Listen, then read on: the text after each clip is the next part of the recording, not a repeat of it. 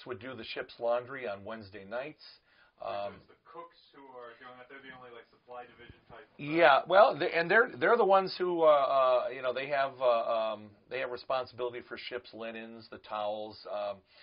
I guess they're doing the officers' bed linens. Each individual crewman can do his own laundry as long as there's sufficient fresh water available, which would also include collecting the condensate from the ship's air conditioning systems.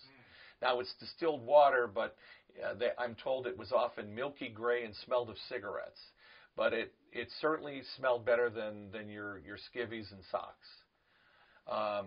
But, everybody, in terms of showers, like where you are, crewmen on COD got a full shower every third day, a basin bath every day. The cooks always, of course, got a shower every day because they're handling the food. But again, that goes away, with the advent of the snorkels. But yeah, I mean, laundry bags here, they would use Fell's Naphtha soap. You would shave that in there. It was like the universal soap. It wasn't exactly great on your skin, but they tried to make the fleet boat as habitable as possible so that they could retain the best and brightest for the crew. How frequently did you say they could do laundry? Well, these guys are traveling light.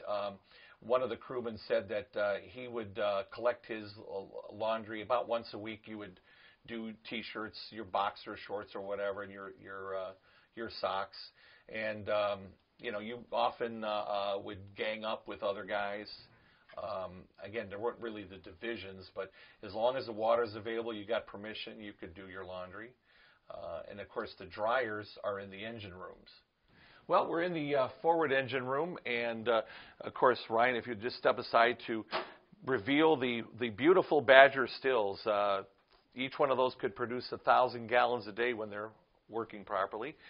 They were a little finicky, but if you read the manual and followed all the instructions, they could produce 1,000 gallons a day each.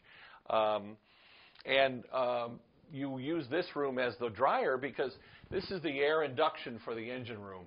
And those large vertical silver cylinders on either side, on the forward ends of the GM diesels, that's where the air comes in. And when you run a diesel, there is quite a draft of air. In fact, that air might even be kind of pulling the lighter fabrics toward the air intake.